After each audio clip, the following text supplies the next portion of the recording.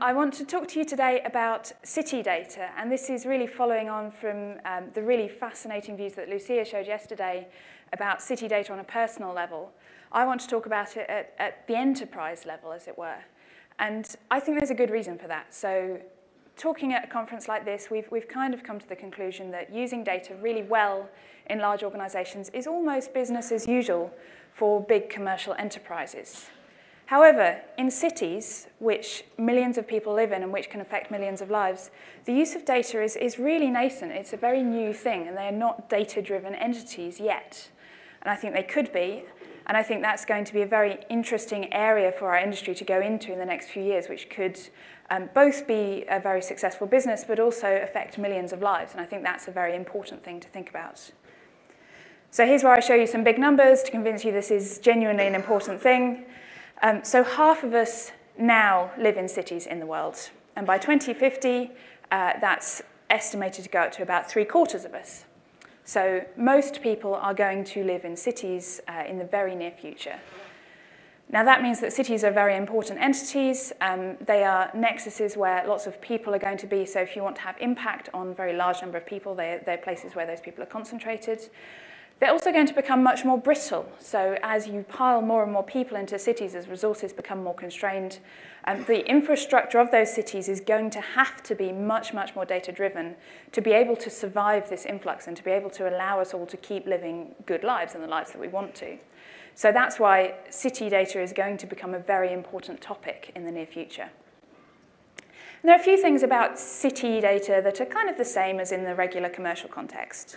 So a few things that certainly I think are truisms of our industry. A lot of the good technology is open source. So vendors aside, but most of the generic things that you need to do big data well are open source tools. So we've got those tools available for free to start with. Also, our attitude to data has become much more experimental. So where we used to be know what we were going to do to start with data, we do a lot more now where we just sort of see what comes up. We think about the problems in a space. We see what data we've got and try and bring those together in an experimental way. And the fact that the technology is cheap and that we have very powerful, very scalable technologies available now allows us to be experimental at a much lower cost than used to be. So that opens up new opportunities both in business and in city contexts. Also, the architecture is generally quite flipped around now. So we heard about data lakes earlier as an example. Rather than having quite a rigid architecture and a data warehousing paradigm where we know what the schema is and we try and clean the data and keep it in the schema, instead we try and have data as raw material and make schemas as late binding as humanly possible so that we repurpose data in lots of different ways with lots of different schemas. And these are common things, right? These are common across the commercial context. They're common also, I think, in the city context. However, there are some important things that are actually quite different, and these are the ones that are really more important to think about. And one of the most important ones is that data gives us insights and gives us power. And in a civic situation or in a city situation where that power is very directly over human lives, this is an important thing to think about, right? So that power can be used in very useful ways. It can also be used in other ways. And to give you an example of one of the things I think is useful is something that we work on right now with an organisation in the UK called Energy Savings Trust.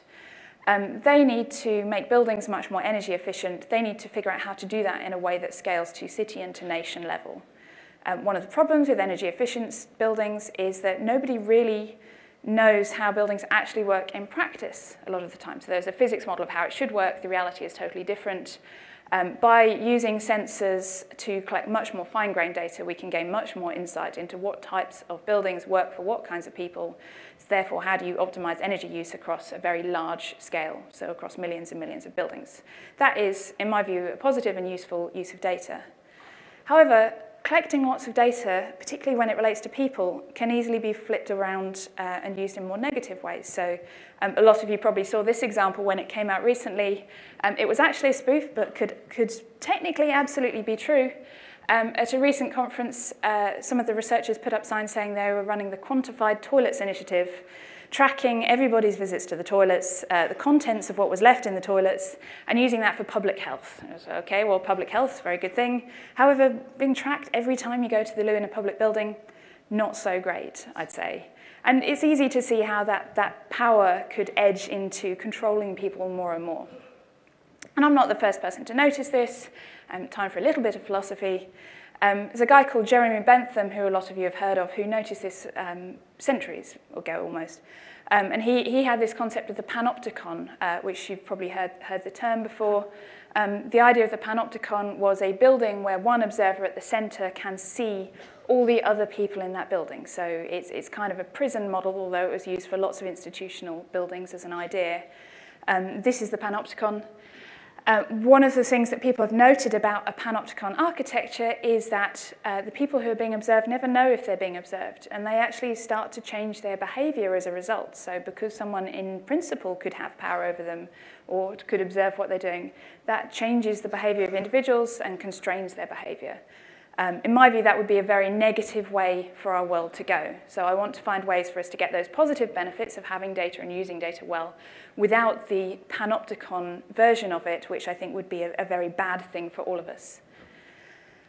Another thing that's quite different about city data is in the real physical world, the risks and the rewards are different and are actually higher. So you don't want to move fast and break things if the things you are breaking are people and are really expensive objects, right? So breaking a website, okay, you do it and you can make changes very easily. If you are doing a traffic model and you make cars crash into one another, that is a lot harder to undo.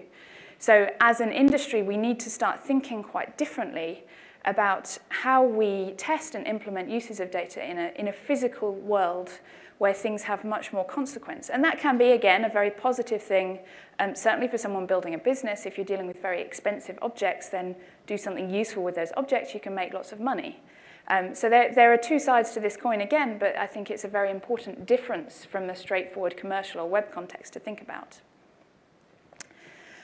Finally, and I think this is really the big one, which is stopping city data yet becoming a really functioning and effective thing, is that there is no single owner of a city, right? So it's a much more complex environment than a regular business. In a normal business, you need to make money, you ideally want to make as much money as possible.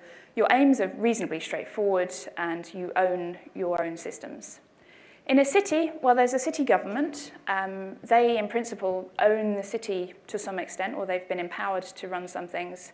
But they only own some of the physical infrastructure, also bits of infrastructure owned by other people. Also, there are lots of private and public bodies that all have a say and all need to come together to make a city really that effective machine that's the sort of smart city vision that gets talked about a lot. And this makes things really complex because, again, politics and civic benefits come into play.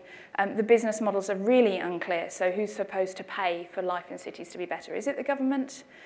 We don't really know. It's not necessarily completely their task. They don't necessarily have the money. But the alternate vision of things being made better by privatizing everything also sounds very undesirable. So there's a lot of structural stuff to work through to make a really truly data-driven city a reality. So it's been a very rapid tour of some upsides and some downsides of thinking about cities and data.